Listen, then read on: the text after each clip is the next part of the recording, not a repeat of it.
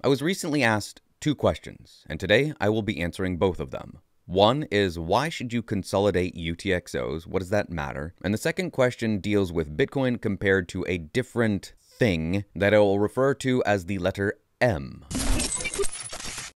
On a recent video I had, somebody asked me, I know nothing about UTXOs and why I should consolidate them. Why should I do it? The reason you might want to consolidate your UTXOs is because we might reach a point where the fees to move anything on chain will be more than you have in that UTXO. For example, if you have 500 sats in UTXO, but the cost has reached a point that moving anything is 1,000 sats per VByte, which would be pretty dang expensive. But let's say we got to that point, then you're not going to be able to move it. Now, I do believe, but I haven't done this, that there are some wallets where if you had 500 here, but then you wanted to get that out, you'd have to pay with a different UTXO and you could funnel that in there. But would you really want to be paying 1,000 to get the 500 out? Doesn't make a whole lot of sense.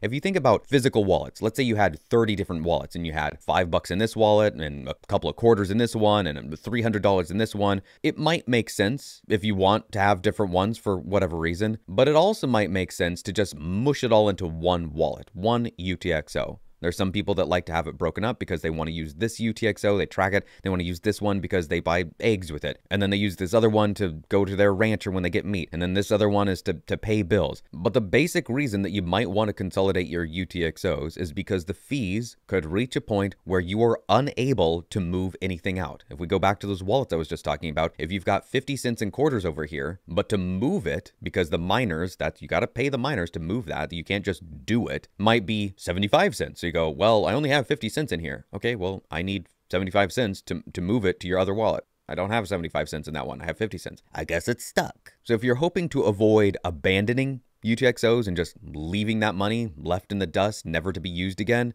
if you don't want that to happen, then look for a day where the on-chain transaction fees are relatively low. I'd say, as of this recording, towards the end of August 2023, that if you can find a time where the on-chain transaction fee is under 10 sats per VByte, that'd be a good time to do it. Right now, it is currently 8 sats per VByte for both priority and anytime. So now would be a pretty good time to transfer those UTXOs that have 500, even 100 into one that has many more, maybe thousands of sats in it. This individual asked a second question. He said, I need a simple explanation for people of why M, some other crypto-y thing, I'm just going to refer to as M, isn't better than Bitcoin. I'm only tackling 2 questions today, and you might have way more. You might be a master of UTXO management already, but maybe you have other questions. You might want to know how to set up a business to start accepting Bitcoin.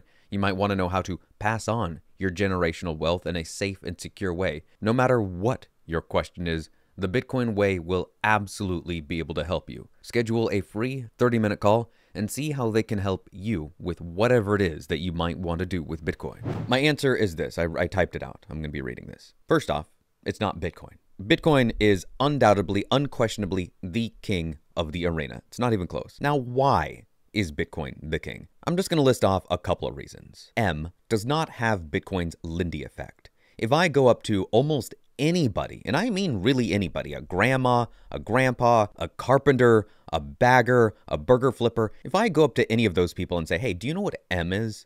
Some of them might say yes. Maybe the Zoomers may have heard of it, possibly, but far more of them will have at least heard of Bitcoin. And you might say, well, this other thing just needs time to catch up. Well, it's had almost as much time to catch up. This M thing came out in around 2012, so it was a little bit later than Bitcoin, but not so much. And it doesn't have anywhere near the global exposure. You don't have Fidelity talking about M. You don't have BlackRock talking about M. You don't have people on Fox News and CNBC. You don't have the entire Overton window shifting because the subject of M is coming up. No. The entire Overton window of Bitcoin is shifting. You have RFK Jr. talking about Bitcoin. You have Ron DeSantis talking about Bitcoin. You've got Vivek talking about Bitcoin. You've got Oman talking about mining Bitcoin. You've got the Kingdom of Bhutan mining Bitcoin. None of them are doing anything with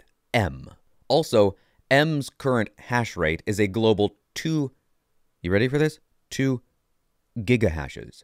2 gigahashes. That's 2 of this, 2 billion guesses a second, and Bitcoin, on the other hand, is 400 quintillion guesses a second. The strength of the network is not even remotely comparable. We're talking about the mass exposure of a game like Fortnite. Who hasn't heard of Fortnite? Who isn't aware in some degree of what it is? If I ask almost anybody if they've heard of Fortnite, they may not have played it, but they'll at least be able, yeah, I've heard of it. I think my kid does the dance, whatever. They'll have at least heard of Fortnite. People have at least heard of Bitcoin. But almost nobody in comparison knows of what this other M thing is. M's subreddit has somewhere in the range of 300,000 members. Bitcoin's subreddit has over 5.5 million members. I'm not pointing to Reddit for any other reason to show you that it's more of the Lindy effect. It's more people that are aware of this thing. It's more of the conversation that is happening around this thing. Also,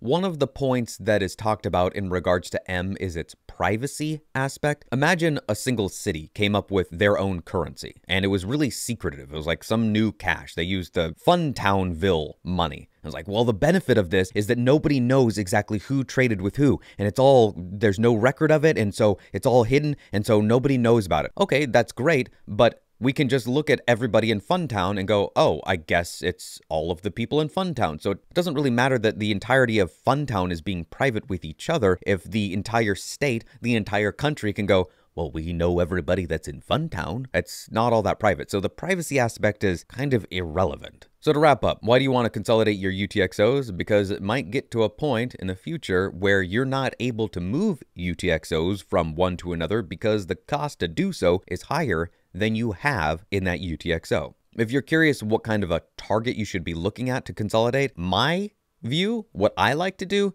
is have no less than 1 million. I want to have 1 million or more sats per UTXO. And if I had to give one answer as to why Bitcoin over anything else in this arena, I'd say it's because most people know, at the very least, they know about Bitcoin. True scarcity can only happen once. Anything else is a copy.